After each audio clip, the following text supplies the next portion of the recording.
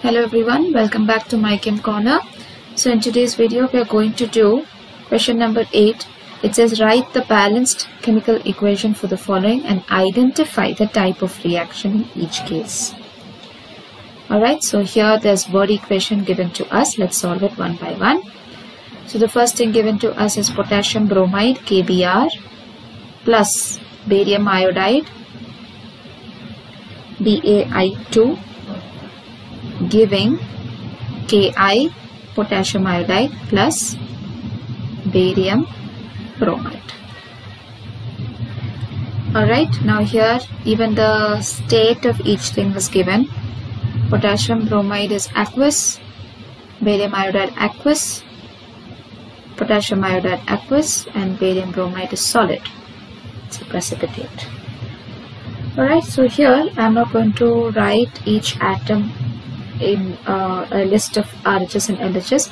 I've already done that in the previous two videos. So if you still are in the learning process, please do follow that video. So in this I'll just go a little ahead. Alright, so here I have potassium 1 on the right hand side, so that's okay. Br1, but on the right hand side Br2 are there. So I'll just put 2Br over here. So Br is balanced. Now barium 1 on both sides, iodide 1 on the right hand side but 2 on the left hand side.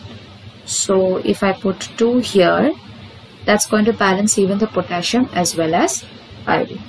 So now if you're trying to put down the list and see the number of atoms on both the right and left hand side, they both will be the same. Alright, now here what is happening?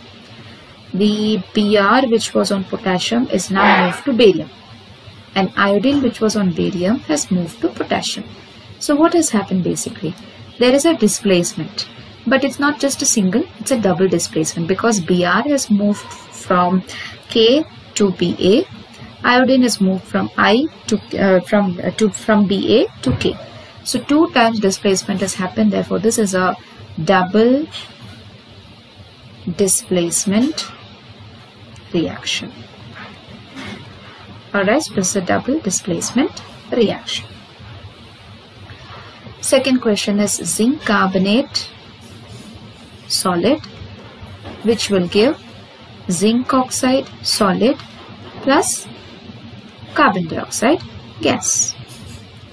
Alright, now here in this case zinc I have one atom, so zinc is all balanced.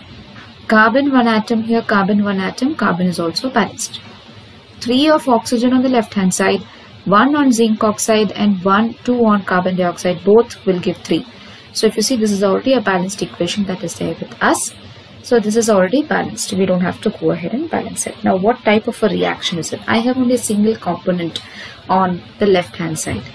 That is just breaking down to give 2 compounds. So what is it? It's a decomposition reaction. So I'm just going to write here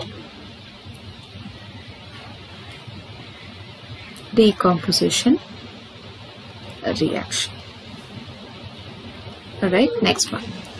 I have hydrogen gas plus chlorine gas giving hydrogen chloride gas.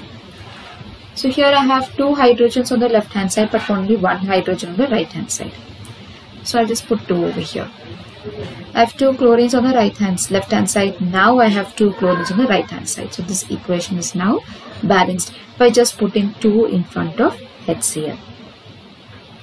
Alright. Now what kind of a reaction is it? 2 of the components on the left hand side has combined to give 1 component. So this has to be a combination reaction. It's just combining to give 1 product. Okay, so it's a combination reaction. Last one is magnesium solid plus hydrochloric acid aqueous giving magnesium chloride aqueous plus hydrogen gas. Alright, now let's count and see. Magnesium on the left hand side 1, magnesium on the right hand side also 1. Hydrogen on the left hand side 1, but hydrogen on the right hand side 2. So let's put 2 here. Now Cl on the left hand side now is 2, right hand side 2. So just by putting 2 HCl on the left hand side, the entire reaction has become balanced. Now, in this case, what is happening? Magnesium does not have any other ion with it, but hydrogen has one Cl with it. That Cl has just moved to magnesium, but nothing from magnesium is coming here. So what is happening? It is displacing, but only one displacement is happening.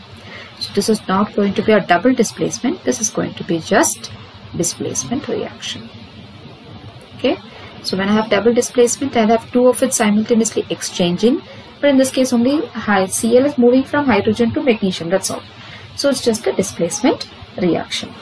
So this way, a detailed video of how to balance it using left hand side, right hand side, number of atoms. I've done previous 2 videos of these in detail. That's question number 6 and question number 7. Since I've already done that in detail, I did not go in detail over here. I just balanced it just by looking at the equation.